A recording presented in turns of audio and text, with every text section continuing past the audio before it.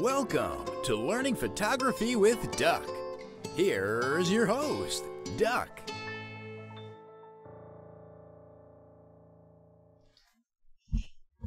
All right, hello everybody.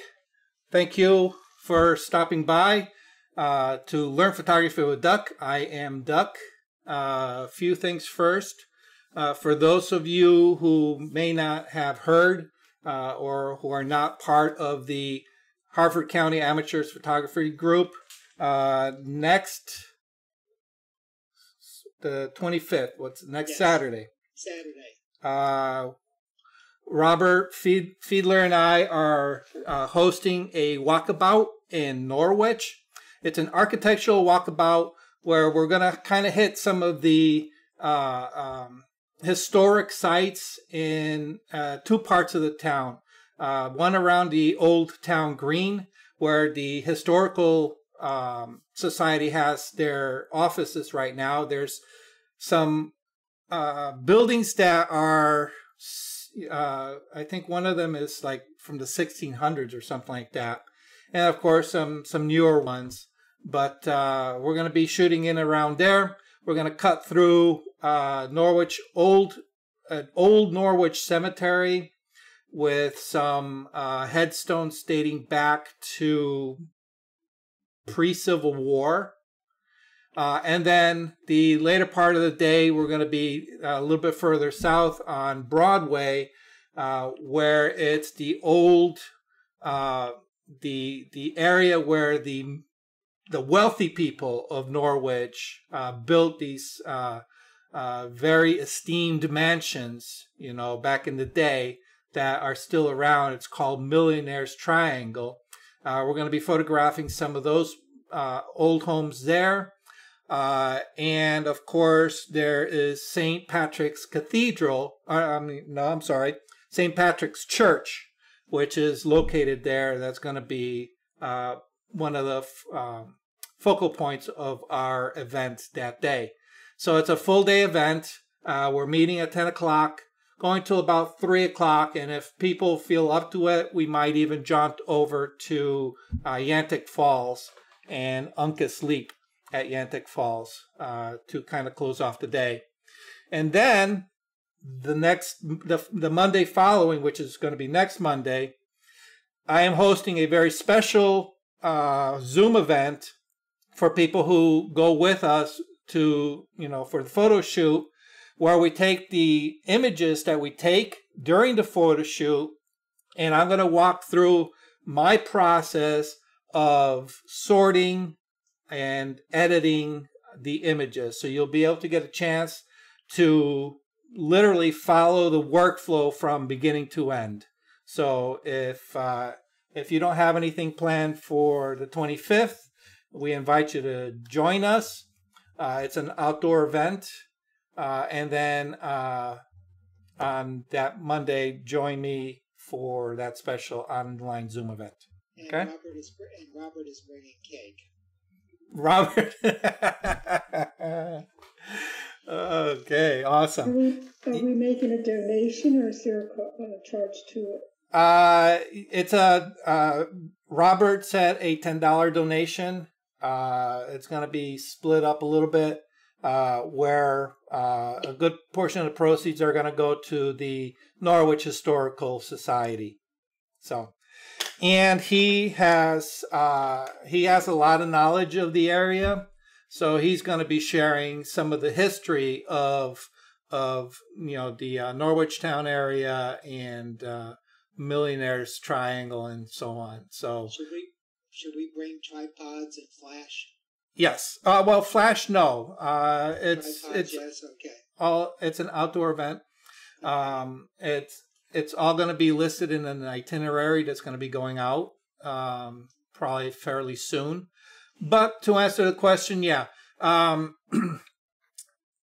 we're looking to do this as a fun workshop where you get to learn how to properly photograph some of these structures. So we'll be discussing things like angle of view and perspective, and how to correct for certain perspectives in post. that you may not be able to correct in the field.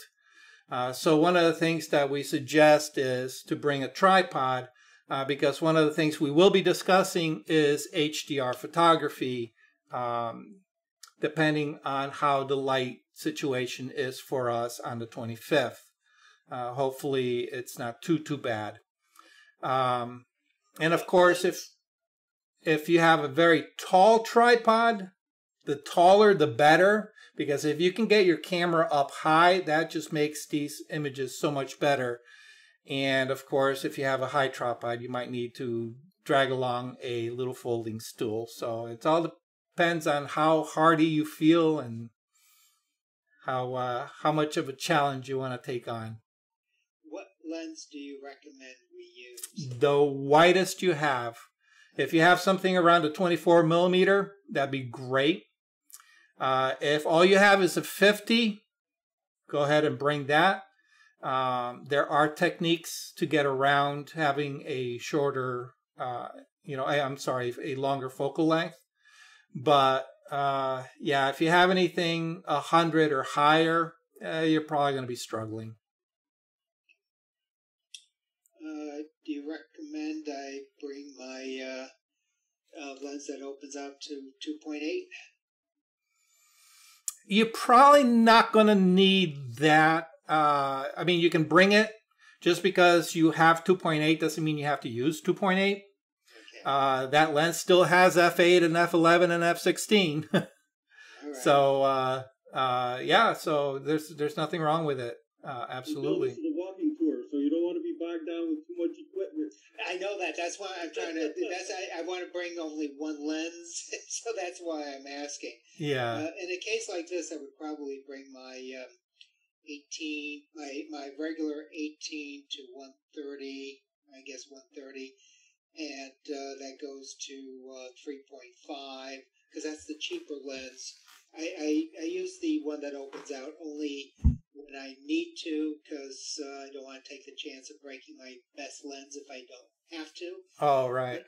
But I would also, if I really get desperate, and it doesn't cost much and it doesn't take up much space in the bag, my 24 millimeter 2.8 lens or 1.8 lens.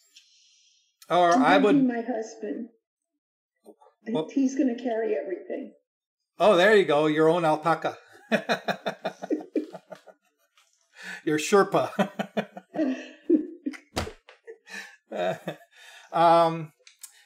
Yeah, actually, Bill, if you usually travel with a little backpack anyway, right? Yes. So I would say put your 24 on your camera and keep the 135 in the backpack. Okay. You know, in case you need it. The only reason I would suggest bringing anything as close to a 135 is if you want to get any particular architectural details, you know. Otherwise, this is mainly about getting the whole structure in an image. Okay. So, yeah. So what I normally do is I'll walk around with two lenses. One's in the bag, one's on the camera. All right. Let me go grab my tripod.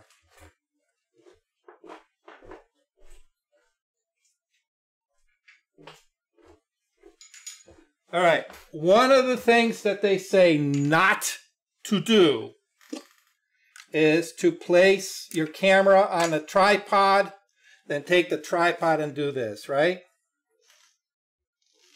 All right. Actually, let me grab a I don't know what I did with my other camera. I had it out earlier. Yeah, I don't know what I did with it. Probably put it back in the cabinet. But anyhow, you have your camera here. They say not to do this. Okay, because as you're walking along, if that latch lets loose, your camera's dropping to the ground, right? Okay. There is a solution for this. It's a little DIY solution that I did. I went to the big box store. You can go to like Lowe's or Home Depot, and I got a ring that fits around the neck of my tripod. All right, this ring. All right, and it just floats there.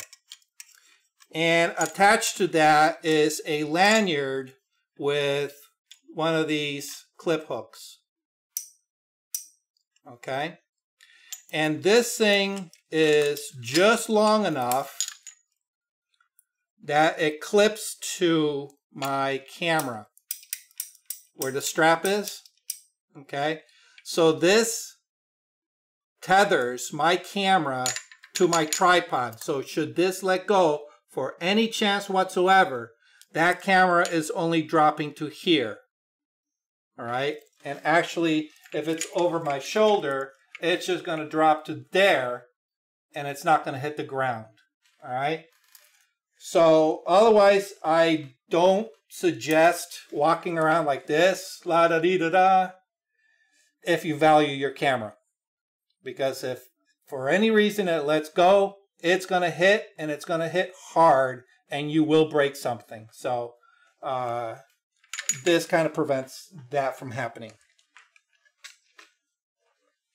Okay. And what that does is it makes it easier to carry a little bit more gear with you, because it's distributed across your body a little bit more.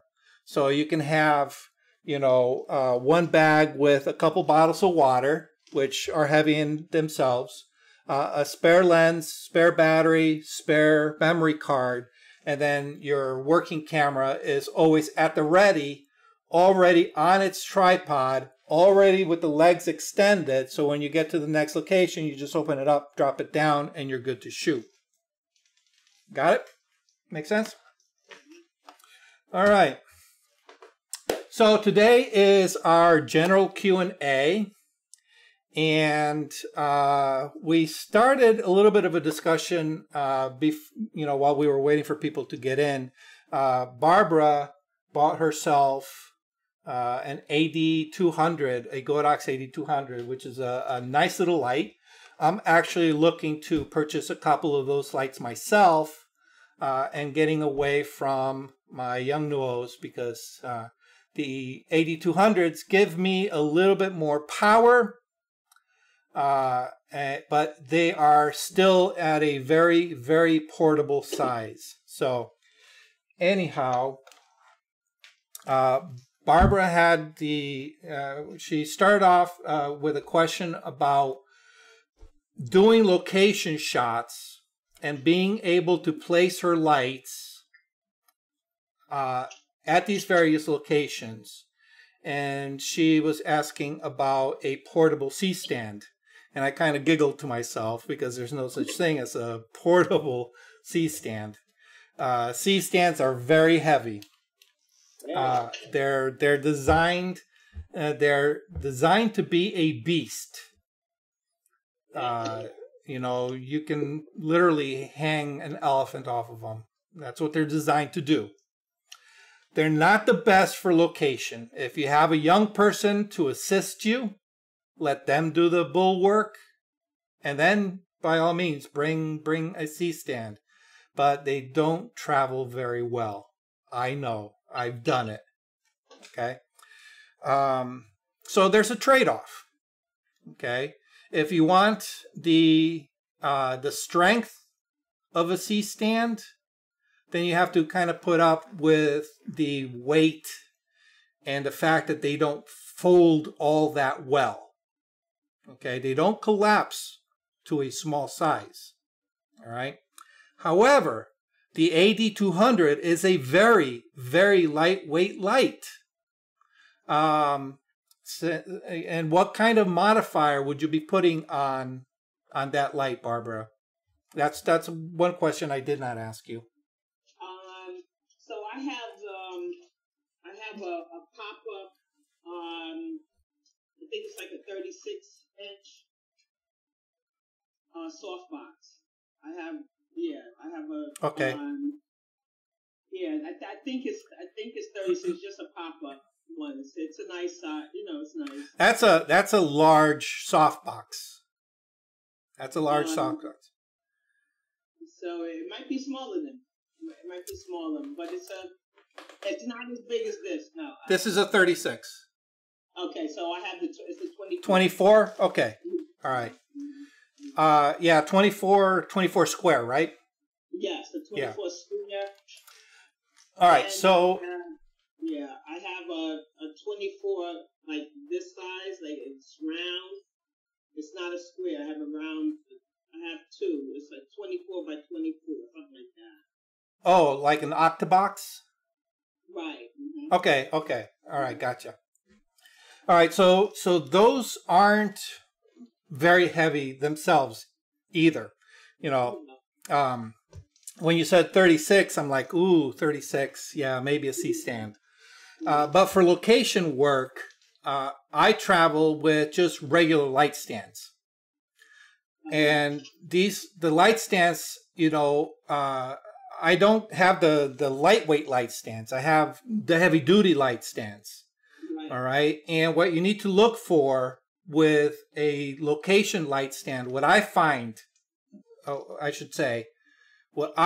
useful in a portable light stand for location work is you want something that will get to a 10-foot height. Yep. And that the legs will spread wide. Well, that just sounds so dirty. Because you want the stability.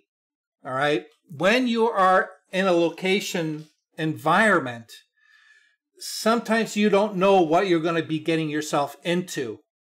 If it's a windy environment, you need the stability. The last thing you need is for that light stand to go over. Okay. So if you have the, you know, light stands that have a large base, that's going to give you more stability. And of course, with this, you're going to need to carry sandbags. All right, that's definitely suggested. All right, and I take it you probably don't work with an assistant. She's doing something. Do you work with an assistant, Barbara? So sometimes I do, and sometimes I do not. So I recently purchased these KUPO. Oh, Kupo, yeah. So I purchased these where the center bar comes out. Yes. Where you can hold it. Right. So those are very heavyweight for outdoors. They are. They're very heavy. So, but I also went and got some sandbags from. I purchased these bags at Lowe's and I took cat litter bags and put them in there, and they hold down the light stand. Right. So, yeah, and the bags are like easy to carry. If yes. I don't, yeah. You know. Actually, I have. I take it it's these type of bags. Yes. Yeah. Yeah. Right. So yeah, sometimes I have those, but they also have these sandbags at Lowe's that they're much larger than that. They're big and white, and I can this is all you need. Now these are double zippered. Yeah. Okay. And what I actually do is I bought myself the large freezer Ziploc bags. Yeah. And I inserted a Ziploc. I put the sand. Well, actually, I didn't even put sand in here. I put gravel. I put gravel in the Ziploc bag, zipped it, folded it over, and then inserted it. Just because the last thing you need is sand going all over your stuff. But yeah, so you need, you know, you have 2 AD 200, so 2 light stands, 2 sandbags, and then 2 modifiers. All right, so if you have 2 24s, or if you have a 24 and maybe a beauty dish, that's pretty much that'll pretty much cover just about anything. Yeah. You know. So that's a nice travel, lightweight travel kit.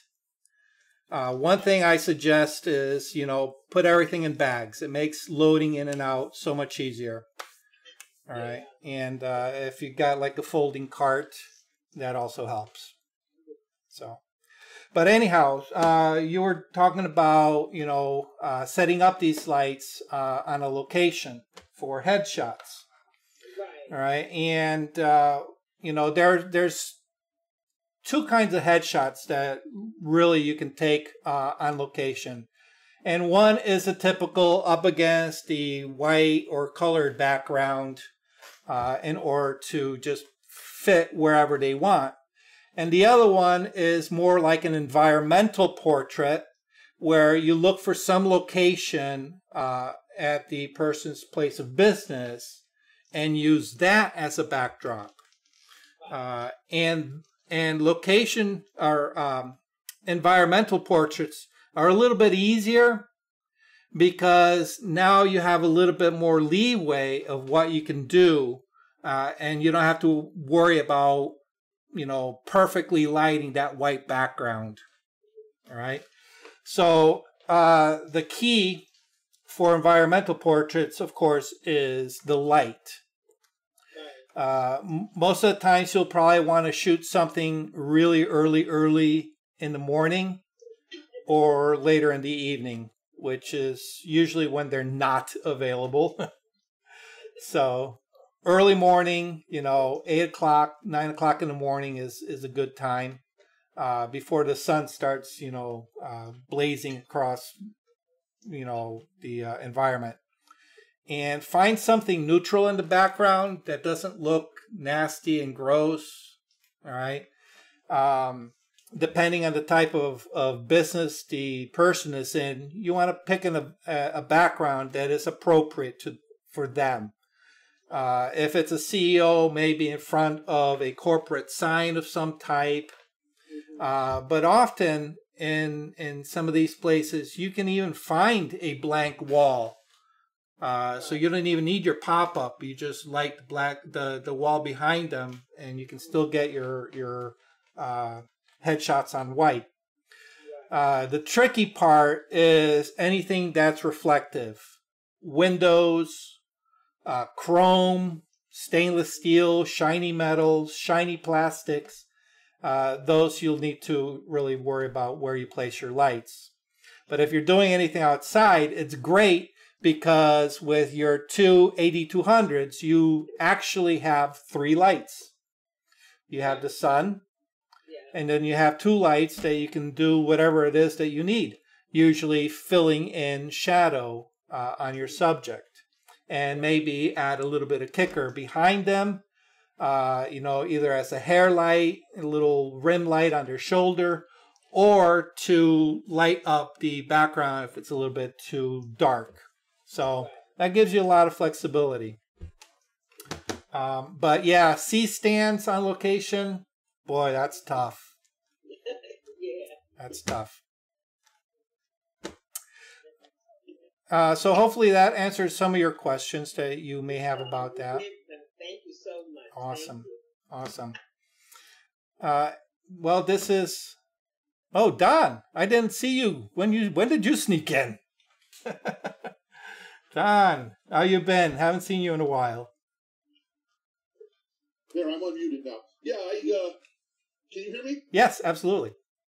Yeah, I haven't seen you in a while, and I saw it on Facebook, so I said I'd stop in and check it out. Awesome, awesome. I see you're in San Francisco now. San Francisco, yeah. Yeah. I got a question for you on that Norwich thing. Sure. What time? It starts at 10 in the morning. 10 in the morning at Norwich? Correct. Whereabouts? It's actually Norwich Town Green, the historical district. It's north. Near NFA, right? I'm sorry? In the area of NFA? That I'm not overly familiar with that area, but let me see. Between the hospital and Norwich Free Academy. Oh, so you're going to be right down Yes. North of the Free Academy, yes. Okay, in that public green where they got the cannon and everything? I did not see a cannon. Well, it's just a little bit. I think it's south of the hospital. I'm not sure. It might be. Let me pull up my notes from that. I actually have I plotted everything out on a map. Let's see. East Town Street. East Town Street. Yeah, it's the Norwich Historic District. It's where the Norwich Historical Society is. Let's see. United Community and Family Services is down the street. Stop and Shop is down the street. There's the Old Norwich Cemetery, which is here and here. Yeah. So Town Street, oops, zoomed out a little bit too much. Town Street comes down and I believe becomes Broadway. Yeah, becomes Broadway. So we'll be up in the north end.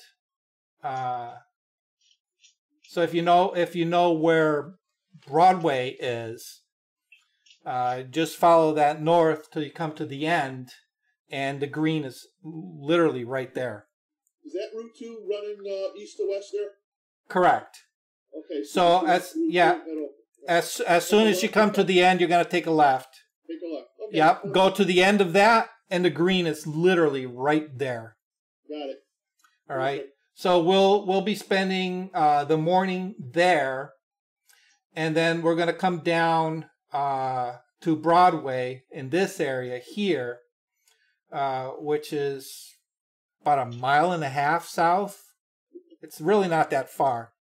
And we'll spend the later part of the day there. And if anybody's interested, we can go to Yantic Falls, which is right somewhere over here. Uncas Leap at Yantic Falls, which is I don't know, somewhere. So anyhow, that's where we're going to be. I sent an itinerary to Robert for him to look over, and that'll be sent out to the people who are signed up. So, but yeah, I'm actually looking forward to it. He and I did some scouting there a month and a half ago or so. And we kind of scoped out all the areas that we want to hit. And it's a fairly easy walk. It's nothing strenuous. The upper loop is roughly about a half a mile total. Okay, but because we're going to be making so many stops, it's going to take up a couple of hours. And then the lower section is even shorter. It's about 1,000 feet from beginning to end. But it's right across the street from St. Patrick's Church. And let me tell you, look at that. Is that gorgeous or what? This was taken from a little park across the street from the church where we're actually going to be having lunch. So I'm definitely looking forward to it. Should we bring a lunch? I came in a little late, so. Yes, yeah, it's going to be requested that everybody bring a bag lunch with them, simply because there's really no place to sit down and eat in the area unless we go further south or back up north. But that's just a lot of shuffling around, so we figure we'll make it easy. It's a nice little green. It's as you can tell, there's a lot of trees that provide a lot of shade in the area, so it's going to be nice and cool. And it overlooks the church, which after lunch, that's going to be our principal focal point before hitting some of the mansions. So. Just look at the weather. Saturday looks good, 66 to 85. Oh, good. Awesome. And partly cloudy, so Oh, that's even better. I That's know, even better. That's not a bad setup. Yeah. Good, I prefer it to be partly cloudy. Yeah. But that could change. It's a week away. Please. Almost a week away, so that's what the best guess is right now. Let me tell you, I was telling a story earlier how I was woken up at 4 o'clock in the morning by my wife to tell me that it was raining outside and I had to go put the doors back on my Jeep. In the rain, in the dark. It was not pleasant. So, anybody have any questions that they'd like to ask? Could I be got one. sure. I'm trying to experiment with either Affinity or LumaPro. Okay. Fusion, rather. You got anything? I have Affinity Affinity. For the iPad. It's not for the computer. For the iPad. Right. The program, well, I can't speak on Luminar. Luminar, you said, right? Yeah. I can't really speak too much on Luminar. I've only played with it a little bit. Not a lot.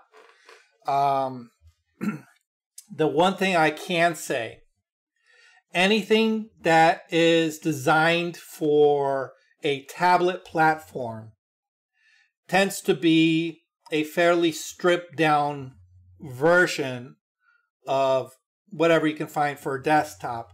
So in order to be able to play with the reduced computing power that a tablet has and the reduced memory that a tablet has, all right? So you're going to be bridled right off the get-go with a lot of things that you can do. So it all depends on what you're trying to accomplish by editing mobily, all right, as compared to waiting until you get home to be able to edit on a full-fledged desktop. You know, me personally, I've gone to a point in my photography where I'm starting to push myself a little bit more than what a tablet can provide. So for me, a tablet doesn't give me what I would require in an editing program. All right, simply because I'm experimenting with a lot more. I even went and got the Photoshop for iPad, and it is totally different. You can't even do layers. You can't do a lot of stuff. It won't do Adobe Camera Raw. It won't do ACR. No. So you can't import anything in and work on it. You can only take a JPEG. Yes. And bring it in and play with a JPEG, which is really, at that point, why even bother? Exactly. Yeah. However, Lightroom for mobile, has a lot more options than the Photoshop does right now. Eventually, things are going to change. Eventually, these mobile devices will get to the point where they're strong enough to handle a full-fledged, program like Photoshop, but we're not there yet. All right. So you just have to analyze what is it in your workflow that you're trying to accomplish when you're on the scene, and then find something that can handle it for that part, and then finish it when you're back. As far as Affinity products go, well, let me explain why I even bothered with Affinity to begin with. My background is commercial graphic design, and I've used a lot of design programs in the past. And one of my all-time favorites has been CorelDRAW. Now, CorelDRAW comes as a package with CorelDRAW, CorelPhoto, and a few other little things. Kind of the same way Adobe has Photoshop, it has Illustrator and all those. Okay. But I've always liked Corel Draw over Illustrator because it was a little bit more intuitive for me. However, Corel pissed me off. I guess the best way to can say it. They stopped developing Corel Draw for the Mac back when I was on a Mac, which kind of sucked. And was one of the reasons why I went back to PC, to Windows. All right. And then they were not really developing the program very much. And other programs were just blowing them out of the water. All right. So I was looking to get away from Corel Draw, but I needed something with the power that Corel Draw had. And I tried Illustrator. I just couldn't wrap my head around the way Illustrator does a lot of the same things that Corel Draw does, but in a funky, weird, unusual way. I couldn't wrap my head. So I decided I'm going to try this new program called Affinity Designer. And I liked it. The only problem is it's not a full-fledged, robust design program. The same thing with Affinity Photo. It's a basic editor. You can do a lot. Well, it's actually a little bit more than a basic editor. You can do a lot with Affinity Photo, but it does not have the rounded tools that Photoshop does. Photoshop has decades behind them in developing a lot of these tools and making them better. All right. Affinity is a startup trying to compete with Adobe. They're just not there yet. Okay. So while I like Affinity products, I use Affinity products all the time. I'm actually developing a set of photo hunt cards in Affinity. But I still do a lot of my photo work in Photoshop before bringing it into Affinity, because Affinity just doesn't have as robust a tool set, you know. So again, it depends on what your needs are. A lot of it, if you do not need the full power of Photoshop and don't want to get into the expense of Photoshop, then I would probably say go with Affinity as a solution, because in my opinion, Affinity is probably a little bit better than anything else that's out there. All right, and there's all kinds of stuff, even down to freeware like GIMP, you know. But GIMP fails in so many ways across so many levels that I wouldn't even consider it a competitor to Photoshop. The only thing that I just got an iPad Pro, and I have my big Mac iMac, so I can do my stuff on Photoshop and everything else on the iMac. But I just wanted this to play with it a little bit. Yeah. And to me, it's like trying to learn French or Spanish after you know Italian. You know, the same stuff is there, and they have nouns and verbs, but they're in different places. And it's trying to learn a whole new language. Yeah. If there was a convention where everything was the same tools in the same place, it would be great. But it's not. You have to do things a little different.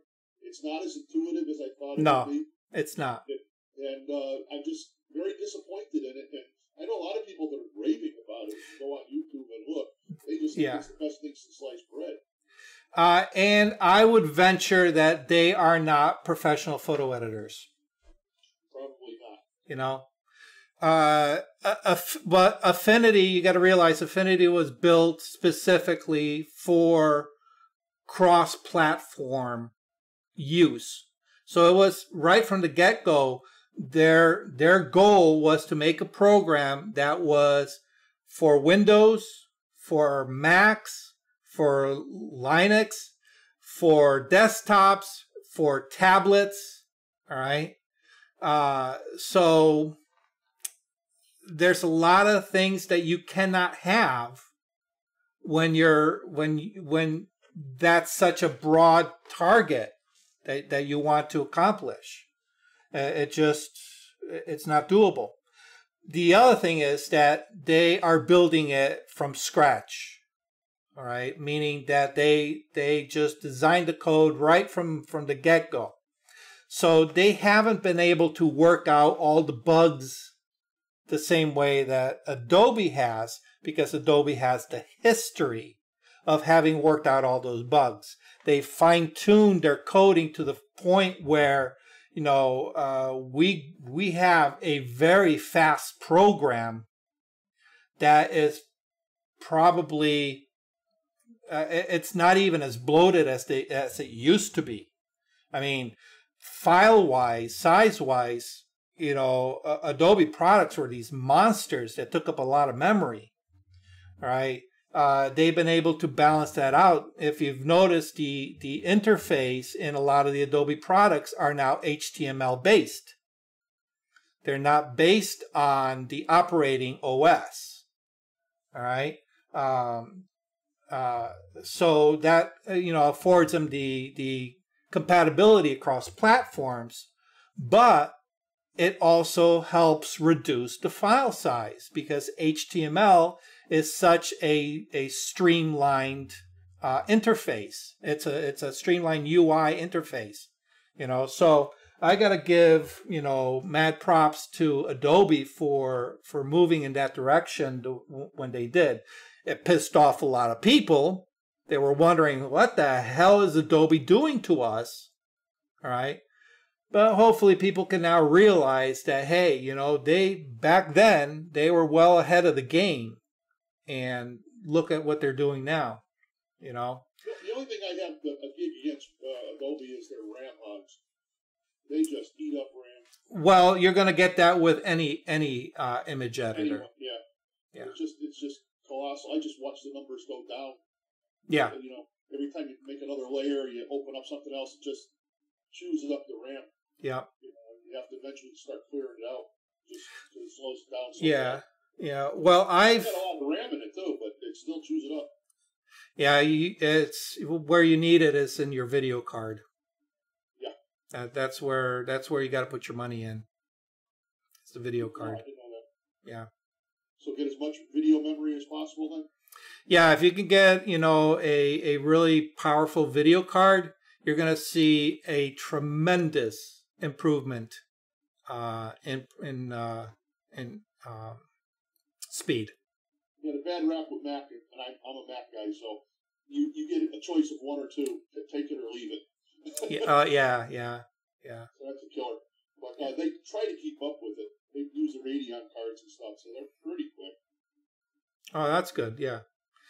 Yeah, I had a love-hate relationship with Mac back in the day. I had a MacBook Pro.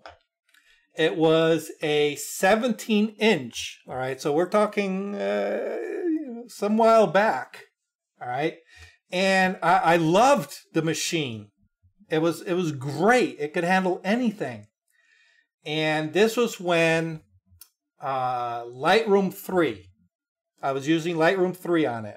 Okay, so this was before they got into the subscription thing. All right, so on it I had all my Corel programs, because at that time Corel was still developing for Mac, and I loaded Lightroom 3. And of course, I bought myself a new camera that was not supported by Lightroom 3. So I had to upgrade to Lightroom 4. No problem. I needed to do it anyway. Bought Lightroom 4, went to install it, told me the OS cannot handle Lightroom 4. I would have to upgrade my OS. No big deal. I was on Leopard, so this tells you, you know, way back when. Yep, I have one of those. All right. So I had to upgrade to Mountain Lion. All right. And the nice thing about Mac back then which Windows didn't, is you can get the upgrades for free. Still can. Still can, yeah. Where, back then, Windows was charging you. All right? So I says, oh, no problem. I ordered myself the upgrade, stuck the disk in, went to upgrade. It says, oh, sorry, your machine cannot handle the program. Oh, son of a bitch. All right? So I closed it up. I went down to the Mac store in New Haven. I walked in, found the first pimple-faced kid with a shirt and says, this is what I need. I need a MacBook Pro with a 17-inch screen with, I don't want Retina because I hate the Retina thing. All right, hurts my eyes.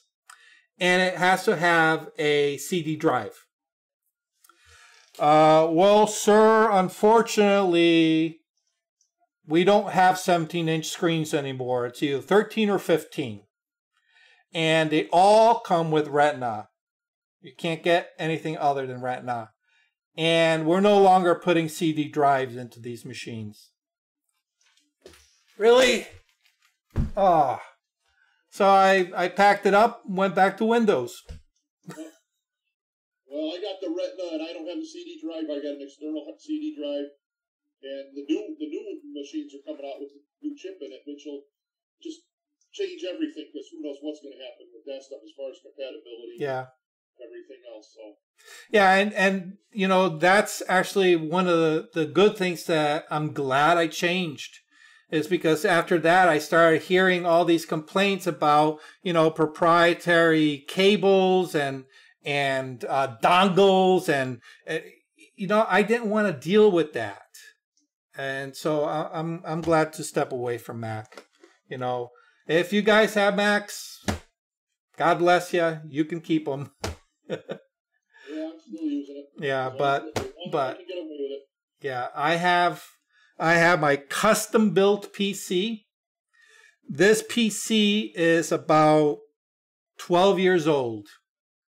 And it's still blazing fast. Still blazing fast.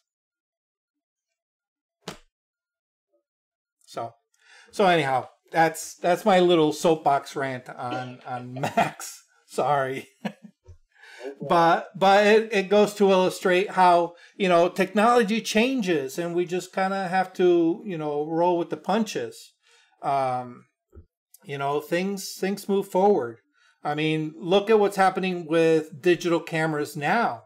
There's this whole movement to get away from the mirrored cameras to mirrorless cameras.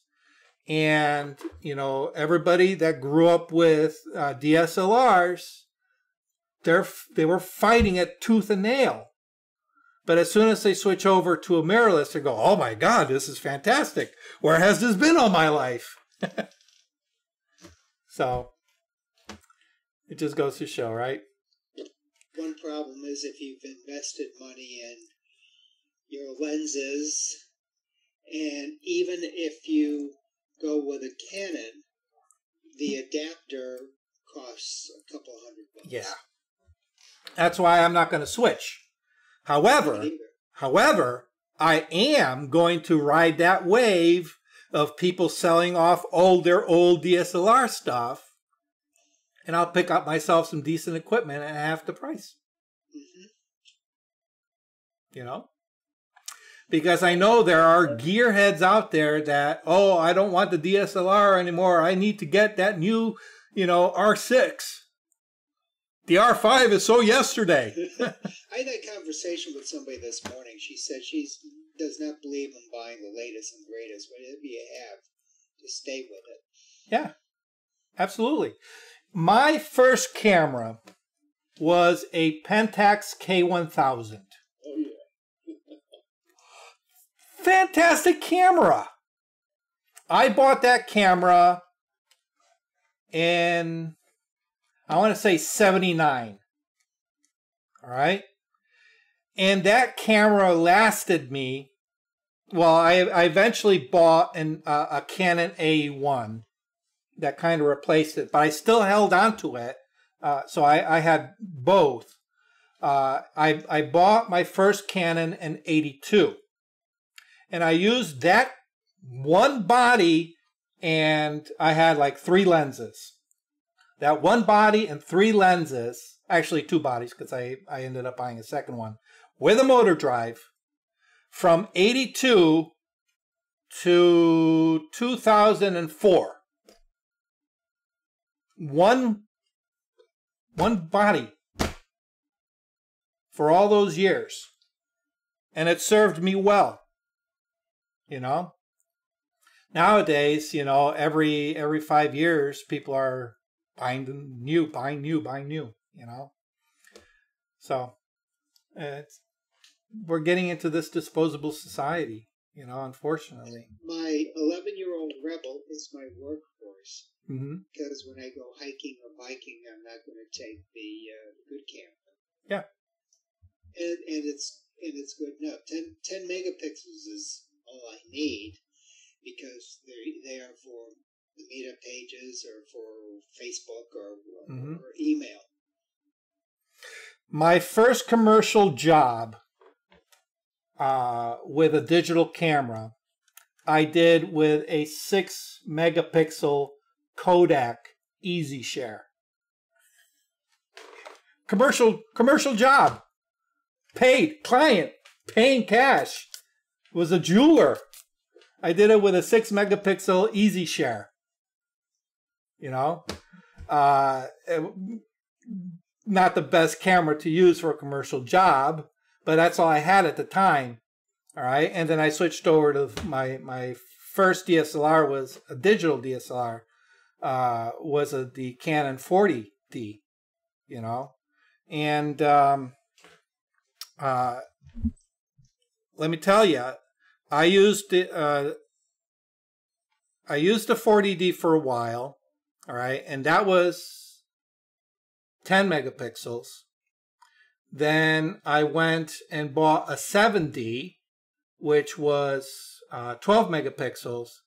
And I did a job where they printed billboard size with that camera. So, yeah, absolutely. You know, it's not about having 40 megapixels, 50 megapixels, you know. There was my... Watch it. What's that? 42. I've got 42 on my Sony. Watch it. Well, here's something. In Wallingford one day, I went to get coffee. This is across the street from the Episcopal Church. I forget the name of the coffee place.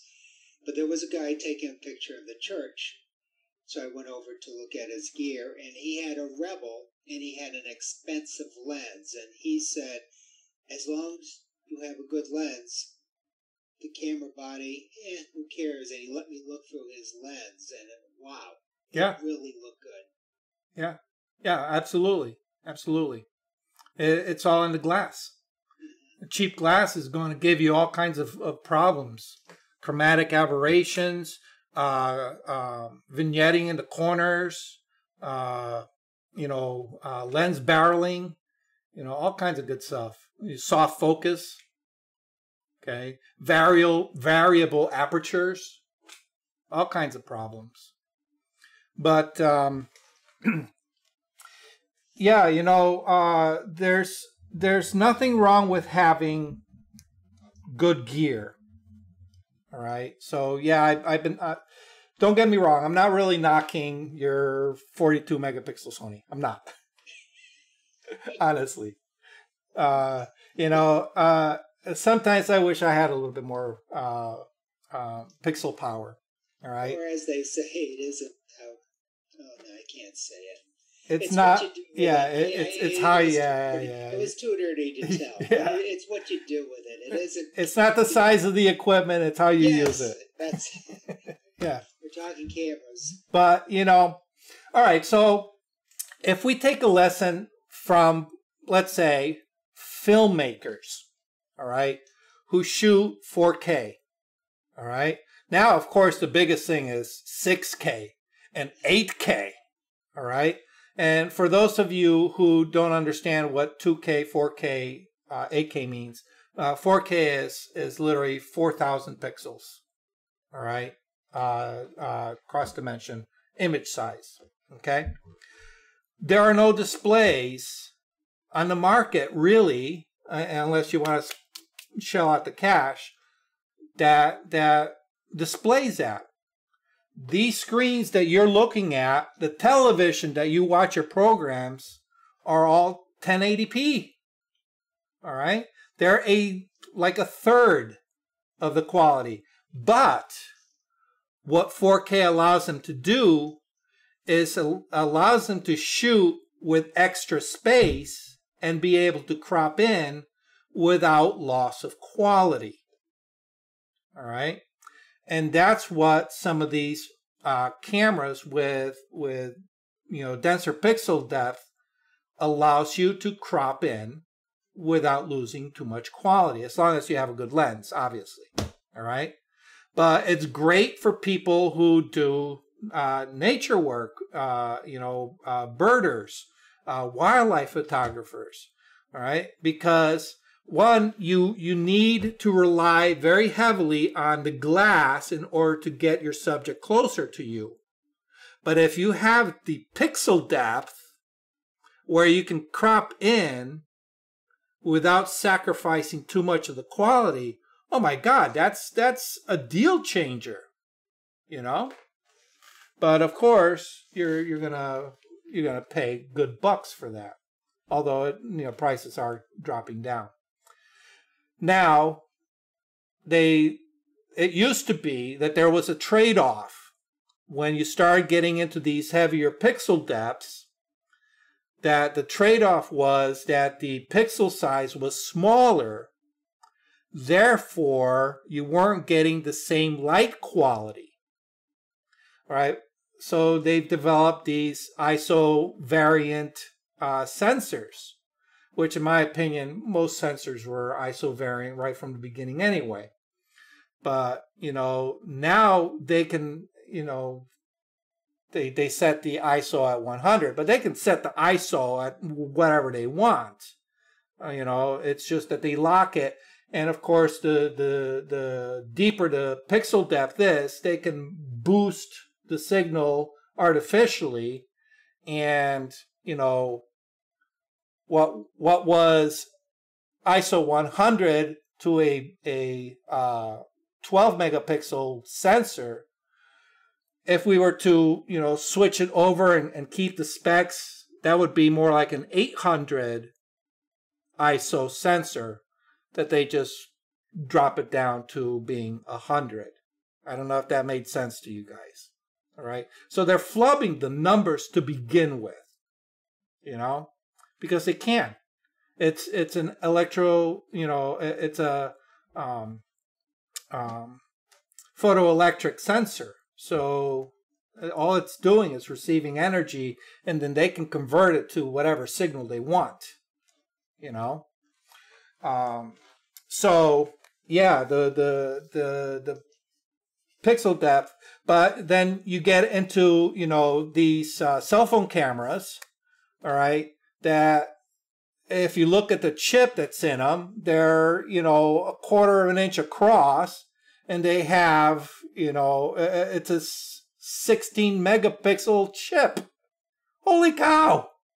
Imagine the pixel density on that thing. We're talking about quantum mechanics in this case, and of course, you look at the image quality coming from, the latest iPhone 40, it blows your mind what they can do.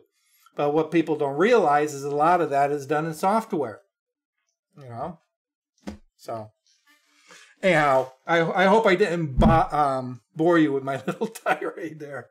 Hopefully there was some educational aspect to it. Anybody got a serious question? Look, I have a serious question. If I can share my screen. Yeah, go for it. Okay.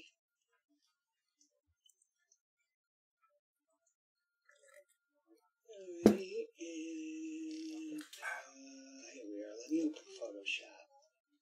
Nice, clean desktop. That's what I like to see. That's because of your lecture last week. Oh, okay. Bernie's problem. There we are. Okay, I've just started playing with the adjustment brush. I really don't need to use it, this picture. One thing I like to do, watch me duck, is, let's say I want the grass green. I will sometimes change the luminance on the grass. I like it a little darker sometimes. The other thing I will also do is I don't like yellow within the grass, so I will make my global change of making the yellow darker, so you can see that the grass is more green. But sometimes I run into other situations where I can't do this, so let me come to here. Let's say I want to use the adjustment brush. Right. I've learned how to use the adjustment brush for, let's just say I want to do something here, and I'm not going to really do that. Yeah. Let's just say I want to do something here.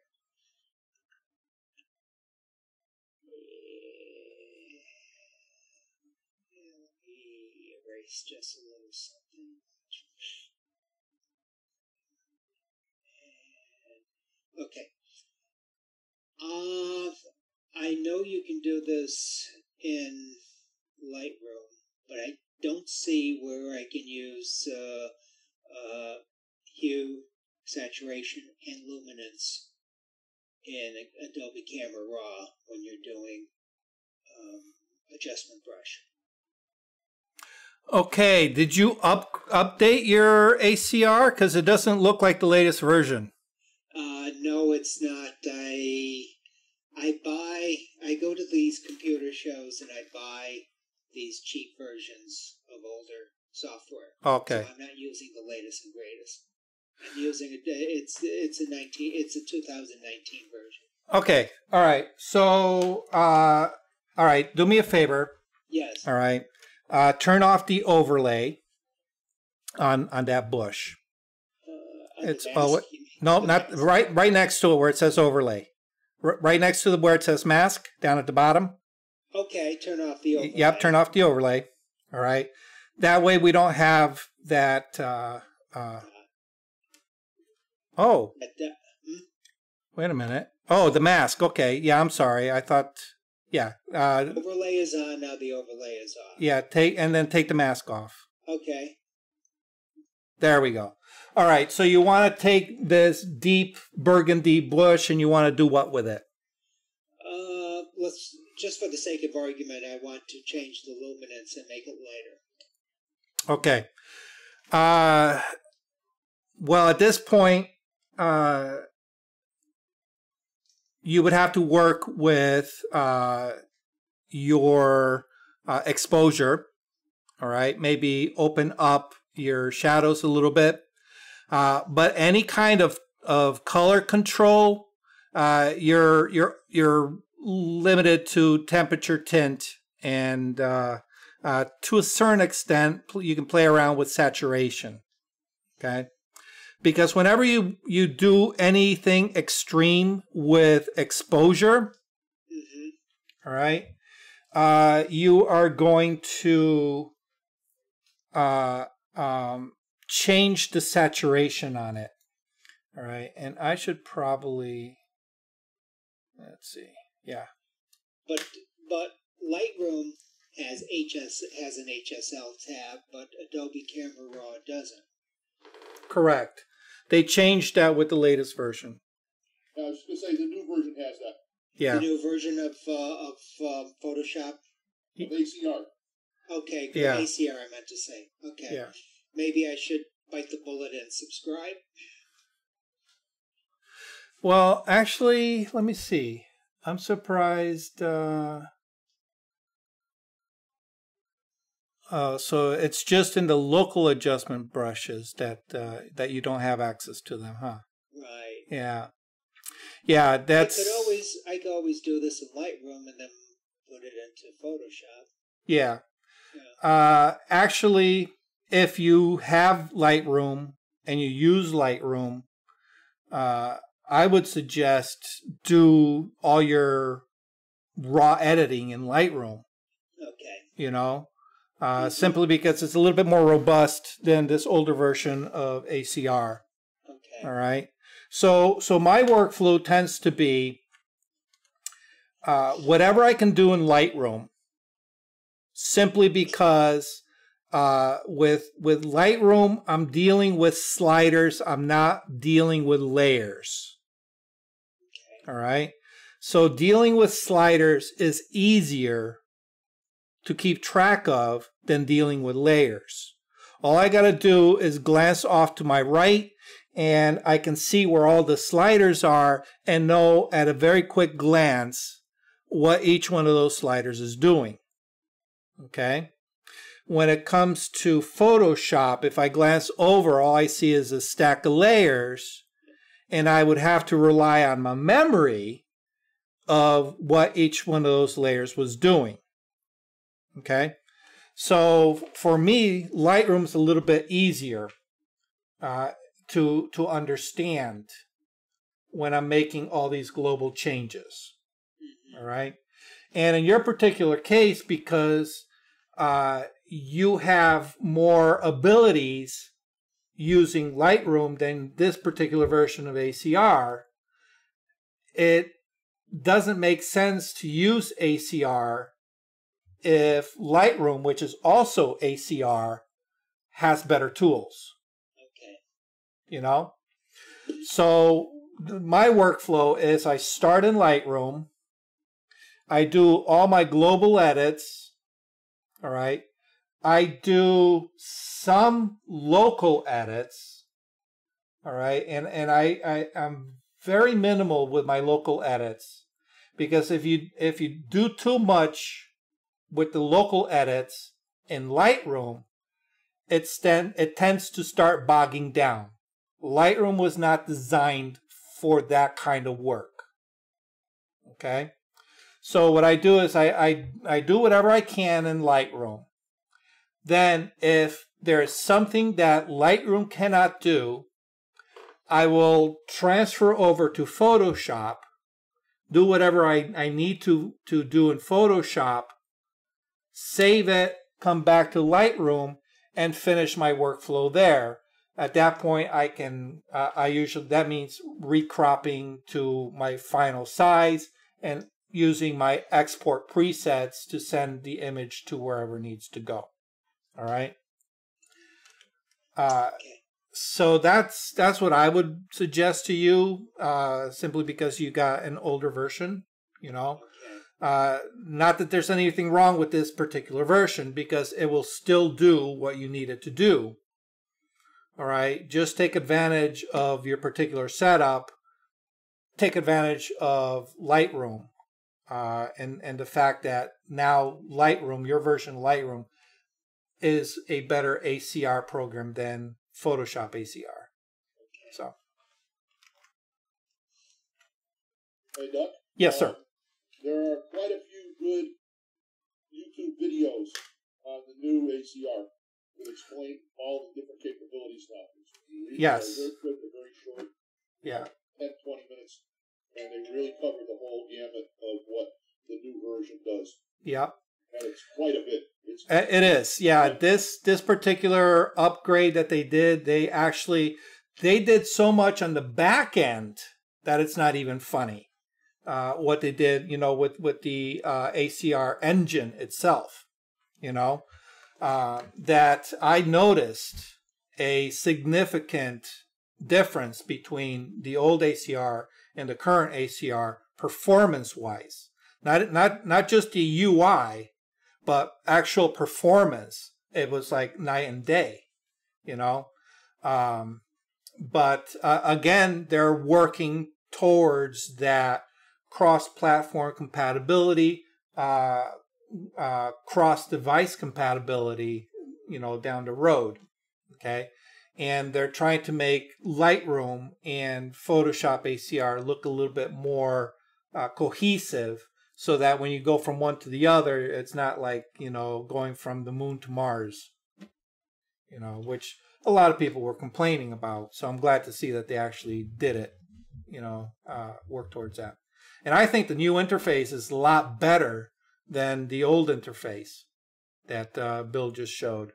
It's a little bit more intuitive. So, but Bill, your version of Lightroom is also an older version, I take it, or? Yes. Okay. Like I said, I go to these computer shows where you can buy computer. Like I paid $40 for Lightroom and $40 for Photoshop, and it's my version for each is 2019. The 2019 version. Yeah. So yeah, absolutely. Mm-hmm. You know, there was a time when I would buy a piece of software and I would use it for about 3 years before I needed to upgrade. That's what I had been doing with Photoshop. Yeah. Originally I used to use Photoshop Elements, and I was getting a new version every third version. I got 9, then 12, then 15. Yeah. And there's nothing wrong with it because they still do exactly what you need to do. Right. You know? It's just as every so often I have to do something special, which isn't that often. Yeah. But, you know, back in the day, I remember spending $1,800 for the suite, the Adobe Suite, which back then was Photoshop, Illustrator, and an earlier version of like InDesign, I think it was, you know. But $1,800 at a pop, you know. And when I was young, I couldn't afford it, you know. So I would save and save and save, and you bet your ass I would abuse that piece of software until, you know, I had saved up a lot more for the next version, which, like you, would have been 3 generations down the road. Something I bought at a computer show and I haven't used it yet. I tried it, but there were a lot of modules to it. What's the one that... Is her name Heather? She moved, she pushes it. It's third party, and I'm going through my discs. I don't know what that is. Keep talking, I'll find it. There's so many people making add-ons for Photoshop. It's not even funny. I use Nick. I like Nick tools. Oh, I've kept that. Yeah. Luckily, I got it when Google had it for free. Now it's owned by somebody else. You have to pay $69. If my version ever died, I would still go out and pay the $69 because it's worth it. There are a couple of filters I use. I use the polarizing filter. I use the tonal contrast, and I use a couple of other things. And what I was trying to think of, I have it here, Topaz. Oh, Topaz, yeah. This disc comes with Topaz Adjust, black and white, clarity, clean. Yeah. Well, Topaz, you can buy as a standalone. Detail and focus. Mm-hmm. I thought I've seen ads for Topaz AI, which is not one of these. But I tried playing with this, and it's like it's too much of a learning curve to think of. So that's why I just stick with the Nick. I know what I want, and I just go with what I want. And Topaz has a lot of different modules as well. Yes. I've got the whole series of Topaz along with Luminar 4. Did I lose your voice? No. Are you talking, Doug? No, Alan is. Hold on, maybe because I pressed this button. But anyway, Alan is talking. I've got all Topaz standalones and use Luminar, so I'm just getting started with Photoshop and Lightroom, like the cataloging for Lightroom. But other than that, I'm still using Edit by Luminar. And stuff. So anyway. Yeah. See. Programs you got to get used to it anyway. Yeah, because you have to understand, all right, we have Adobe that has its proprietary code of how it renders certain colors and manipulates the tones, okay?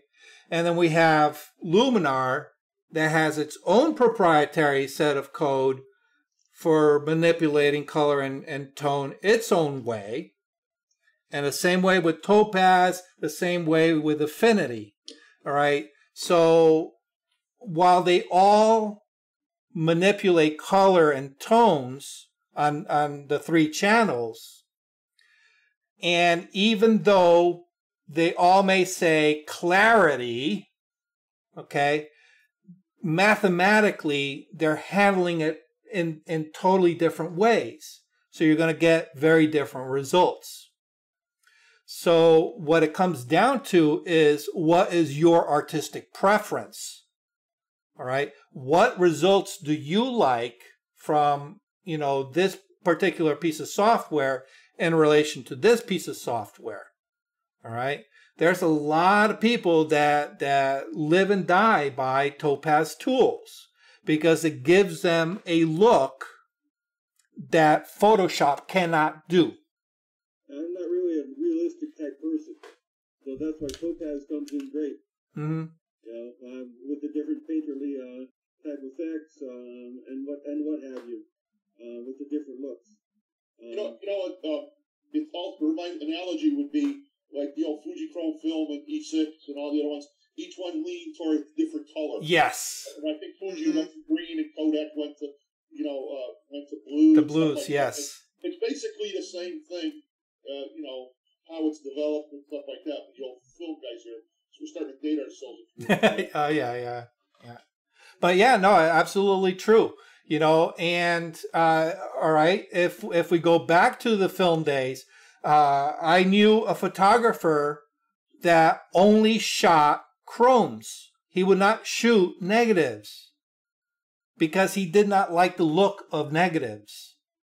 Everything was shot chromes. He loved the richer, saturated colors that chromes gave him. But he had a narrower working latitude with his exposure, but he was a studio photographer, so he didn't care, and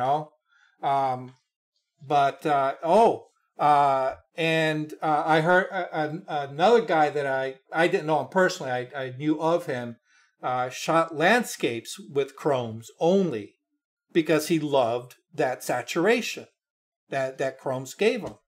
But yeah, you're absolutely right. It's finding the tool that accomplishes the look that you want to get. All right. The problem is, a lot of beginners, they don't know what they want. They haven't developed a look. They haven't developed a style. So, you're going to experiment with everything. And at that point, what speaks to you? All right. When you look at the end results, do you like A better or do you like B better? Well, if you like B, go with B. Do what gave you B, And it doesn't matter if I'm constantly pushing Lightroom, because I'm a Lightroom guy, I'm very happy with my results with Lightroom, but go your own way. So, anyhow. Us old film guys. Alan, you're an old film guy too, right? Yeah. Did weddings back in the 70s and 80s. Oh, God, that's something I'll never do. That means you had to hear "We've Only Just Begun" every time you went to work. Let me tell you, in the early 90s, my first wife and I had a DJ business. And we did weddings. And we played "We've Only Just Begun" at every fucking wedding. Excuse the French. All right? Well, weddings. That's what my joke is. I'm glad I didn't get married to the 80s because we didn't have that song.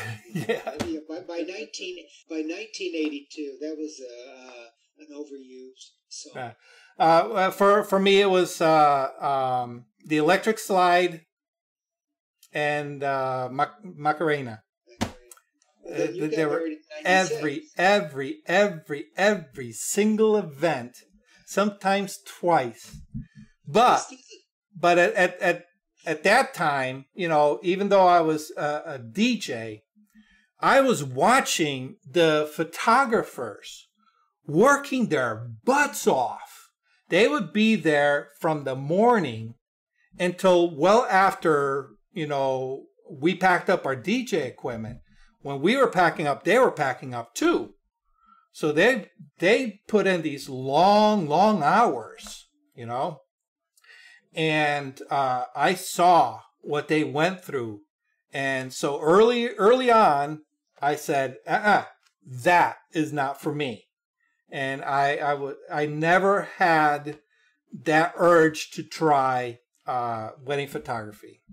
I did have a friend that corralled me into doing her daughter's wedding reluctantly. They literally didn't have 2 nickels to rub together, so that was my wedding gift to them. And I'm like, I did not enjoy it. I was not having fun with my camera, and I want to have fun with my camera. So for those of you who enjoy doing weddings, bless you. You take them. Somebody had to do it, and I enjoyed doing it. Somebody definitely has to do it. Close to 18 years on that. Yeah. I'd rather stick with my non-moving, non-complaining little trinkets that I have to put on my table to shoot. I'm happy with that. You know what I was all set I'll do that all day. Well, I was all set to last fall. Alan and Sue Fenton had an exhibit together in Hartford. Do you remember that, Alan? Yeah, Open Studio Hartford. Open Studio. And the two of you showed me how you present your photos for sale. And Sue showed me her method, which was the easiest thing to do, I thought, not having matte, because let the person decide if they want a matte or whatever. And I was all set for this year to start doing that. And then this COVID happened. And the reason why I decided to go that route with my photography was I never made enough money with event photography. I made just enough to pay for the advertising in these little papers. Mm-hmm. And I was going to do real estate photography, and then found out that they don't pay. They don't pay. They're the cheapest people on the earth. I know. They want to pay only $100, and it's like that's not worth it. First of all, I would have to get insurance because I'm not going into somebody's home and accidentally break something. Yep. So, I talked to Alan, I talked to Sue, and I made up my mind to do this mainly because I don't have to deal with a client saying, "Oh, do this. No, you did that wrong." Either you buy what I have or you don't buy it. We're both happy. And then this happened. Yeah, but you have to be a salesman for that kind of outlet. Hey, Bill, we'll talk on Saturday. Okay, good. Yeah. So I my wife's been tinkering with the idea of me selling some of my photography, and I have no desire, so I told her, hey, if you want to give it a go, I'll process them, I'll get them ready for print, and you just handle the rest, sell them at the little, the arts and crafts shows that pop up every summer, it'll give her something to do with her friend, But I hate sales. I am not a good salesperson, so that wouldn't be for me. And I did well. As a rule, I'm not a good salesperson, but I did one season at JCPenney Portraits, and I did well with sales. Probably because it's a product that I believed in, photography. I tried selling you remember that woman I brought to the waterfall that time. She had a business, and I tried to sell her stuff. It was diet food, and I couldn't sell it to save my life. Yeah, well, what the nice thing with JCPenney is that they had a structured workflow that all you had to do was follow it. Oh yeah. When you're in it for yourself, there's no blueprint. You have to make that blueprint. Yes. So. That's a whole other set of rules for selling artwork, and there's different levels, and the higher you go up in the level, the more competitive and cutthroat it becomes, So it's like, at what point do you want to, find yourself at? What level do you want to find yourself at? I mean, look at Peter Lick. He commands tens of thousands of dollars for his images, but look at the gruff he takes. Oh, we're not talking big money here. No, I understand, but I'm just using him as an example of top tier art photographer. It's big business, and it's you have to have thick skin to do it, and you have to be very cutthroat to do it. There are people that are very happy going to art shows, popping up their tent at all these little weekend events throughout the state and selling it that way, and augmenting their sale. I would suggest always augment it with some kind of online sales outlet. So, that way, in case you can't make that direct sale on location, you give them something that they can, follow up later. That way they get home and it goes, oh man, I should have bought it. All right. So you got their business card that says, oh, I can get it right off of his website. That's awesome.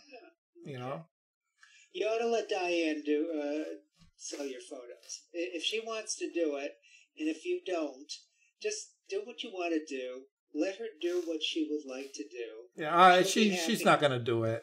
Okay. It's all talk for her right now. Oh, it's all talk? Yeah. All right. Yeah. It just sounds like something she would enjoy. And she probably would. Mm-hmm. She probably would. Yeah, absolutely. But I don't think she realizes the work that's involved. Yeah. That's why I know it's pretty much all talk. So. Hey, Doug, I have to head out.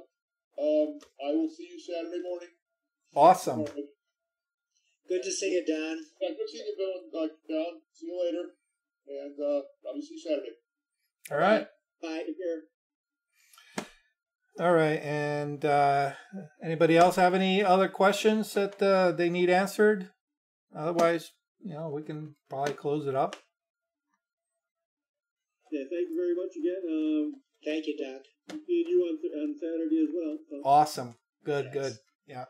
So yeah, keep a lookout for the handout that's going to be. I think Robert's probably going to send it out. Little itinerary, kind of explaining everything that's going to happen during the day, what to bring, what to expect, the whole 9 yards. So, okay. Great. See you Saturday. All righty. Thank you. Thanks, Doc. Okay. Be safe in the meantime. Thank you for watching Learning Photography with Duck. Brought to you in association with Milford Photo, your local full-service camera store. Located in downtown Milford, Connecticut, Milford Photo offers you a personalized shopping experience. From the latest camera gear to printing and framing services. And, of course, educational workshops to teach you the finer aspects of photography. Don't forget to tell them Duck sent you.